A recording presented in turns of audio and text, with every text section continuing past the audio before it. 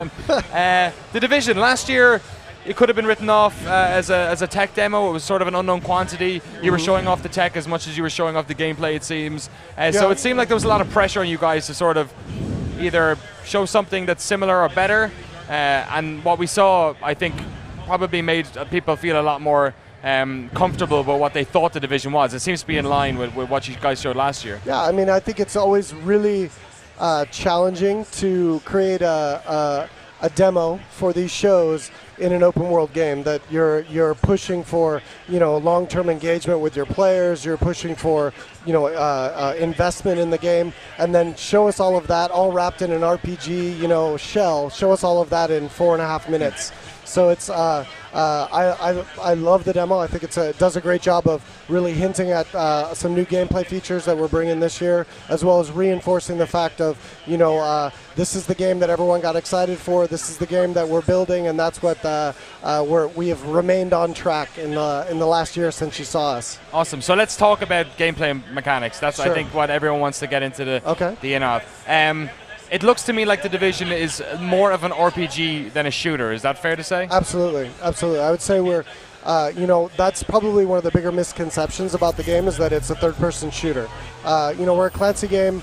Guns are important in the game. But for us, it's more the categories of guns. So you have pistols, SMGs, assault rifles, marksman rifles, and shotguns. And those are like classifications, kind of archetypes of weapons. Rather than, throwing thousands and thousands of guns at you, there's a purpose for the gun choice. And the synergies with the skill choice is the RPG angle and the importance of the weapon.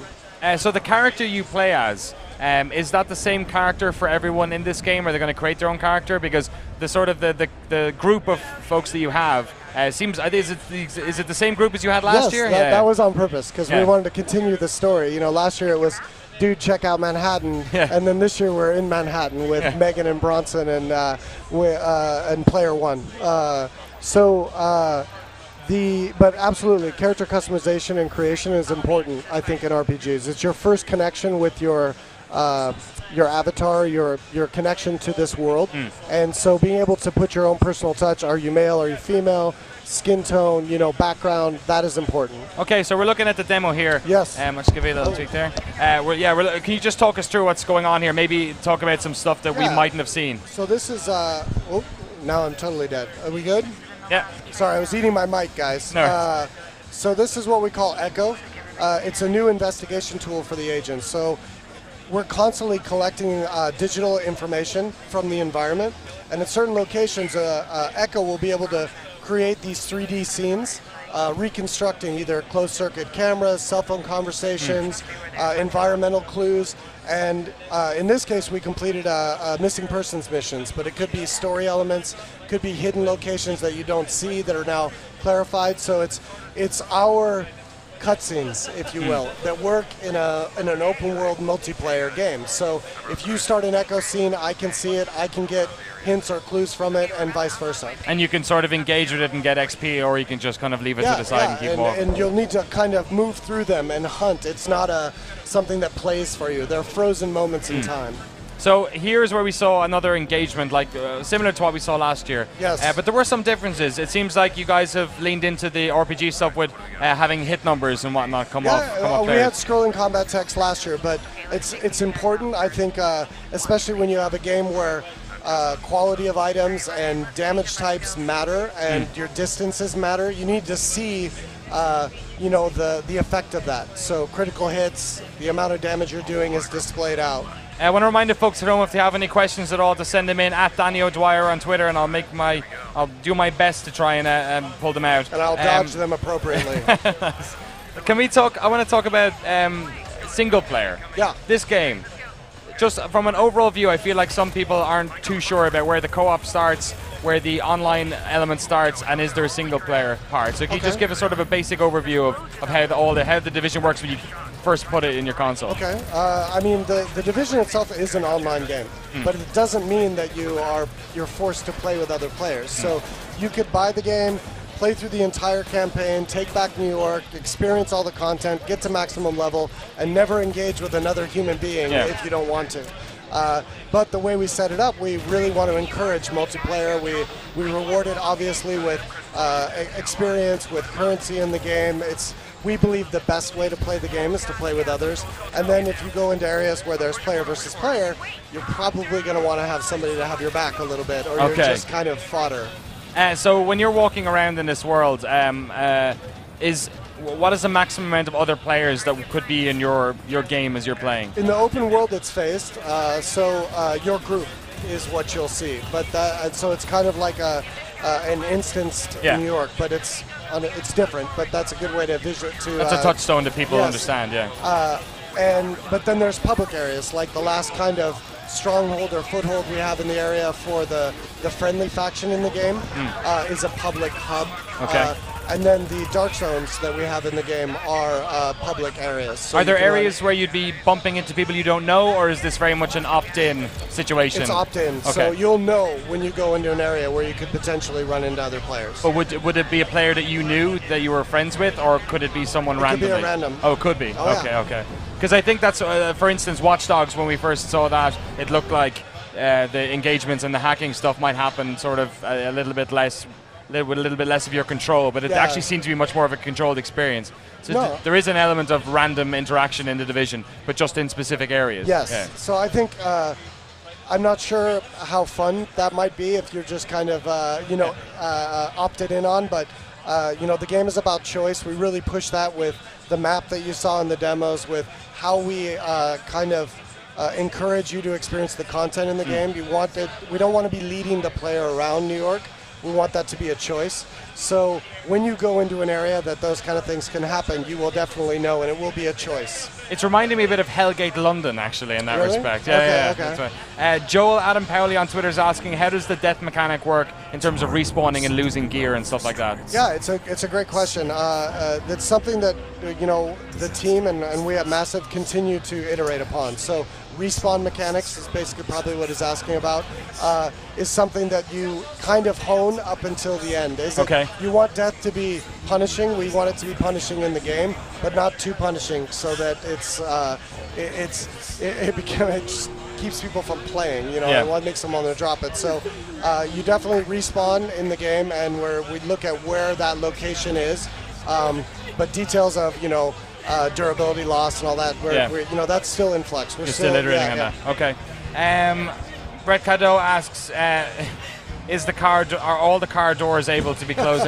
So every single car door in Manhattan. The gameplay we just showed, there's a part where one of the players runs up and hits it. Like, are you doing this intentionally now? Car door 2.0. That's our realization director Tobias Newman threw that in there. He's a big fan of that. But yes, we had to have a car door at some point. But no, I mean, on a serious note, environmental interactions or environmental animations, if you will, are important. I think it's great for the game. They're great for immersion, so you will have them. But I absolutely can say that not every car door in New York will be closable. This trailer you released, CG trailers I'm often not a fan of, but I thought this was absolutely incredible. You're sort of alluding to earlier as well, it's sort of a dangerous trailer, because for a AAA game it's actually quite moody, understated, and there's not much crazy action going on. Yeah. Is this something that you guys are kind of aware of, where you're trying to ensure that you get the mainstream attention by having a game that has shooting in it and has elements of touchstones that people mainstream gamers can take, but then are you really trying to make something that's particularly not like that, is actually a bit more rich and moody and Yeah, I think we are an action RPG, so there is going to be a lot of fighting and combat in the game.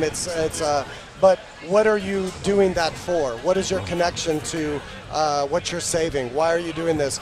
We want to introduce the agents themselves, because again, that's another challenge with an RPG where you're the hero, but we want the Division to be kind of a cognitive thing. People know what it is. Like, what am I part of? Is the Division? Is it the Division itself? Is it a sort of an uprising, civilian uprising, or not uprising, rather a civilian, almost like a vigilante group, or? It's a federal unit that's been trained for CBRN, which is super non-sexy, but it's chemical, biological, radioactive, and nuclear training. So to respond to these type of events. So it's a Newton Calncy unit that then is activated when this goes down. So it's absolutely not a civilian unit, but they're more civilian in that we're embedded in society, and they're only activated if something like this happens. And who's the primary antagonist in this then? Is it groups within the world that are trying to take over what's left of New York, or that you'll find out when you play? Oh, here we go. But yes, but definitely it's there's a lot of factions like you see in the CGI. We introduce a couple like the thugs that you'll see a lot. You know, the people taking advantage of civilians or the sick in the city. And then the last guys, the guys with flamethrowers, the cleaners, is our first kind of real faction introduction. The cleaners? The cleaners. That is terrifying. Yes. That's so absolutely awful. They're roaming New York. They're attracted to levels of high contagion, and they're definitely group-oriented, so you're not going to want to take them on when you run around by yourself. And they're a roaming faction, so you could potentially run into them all over New York. So outside of the campaign, you've said there are PvP areas, there are sort of safe zones where you might run into other players as well. Then there's the single-player campaign, which can be played, I guess, either on your own or with... Yeah, hopefully the multiplayer campaign. Sorry, yes. So outside of that, the straight-edge campaign, this is what you're doing. Is it quite linear, or are you given a wide area of a map and you're sort of left to your own devices? Yeah, you're absolutely given you get a readout, you get a choice. The map is really, really critical in the game. We're really pushing, I believe, as much information as you can on the map so that it's almost like a menu. What's happening? What do I want to choose? Where do I want to go? But there is New York. It's an RPG, so New York does have a progression to it. So there might be places that you can go, but you won't. You won't have as much success if you venture there. I'm having absolutely loads of questions, especially from RPG fans. All right, what's up, guys? Quinn asked a really good one. What kinds of things will your character have to watch out for beside enemies? So, are you guys leaning into stuff in terms of food, drink, rest, or items that you might need? Sure, it's a great question. We get a lot of feedback at Massive on our forums and everything about the survival aspect with the Division, and then we know there's a lot of interest for that.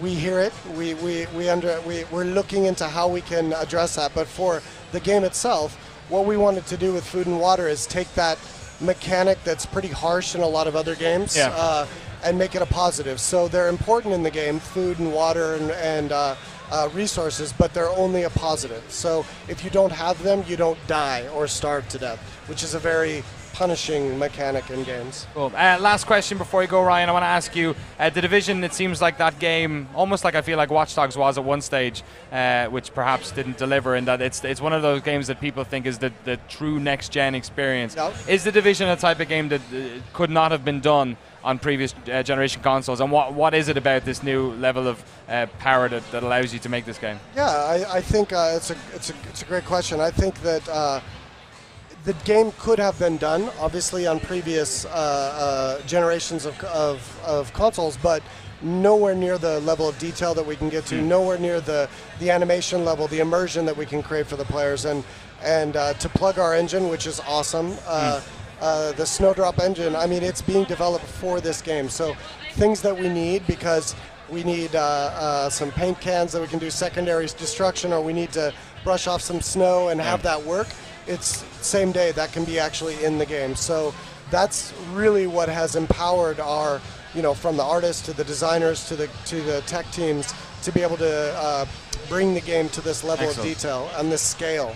Perfect. Ryan Bernard, pleasure as always, game director on The Division. Thank you so much for coming on. We got so many big games coming up on today's stage. I unfortunately have to go and take a little bit of a break, but Cam Robinson will be back in a second with friggin' Far Cry 4. Stick around here on GameSpot.com.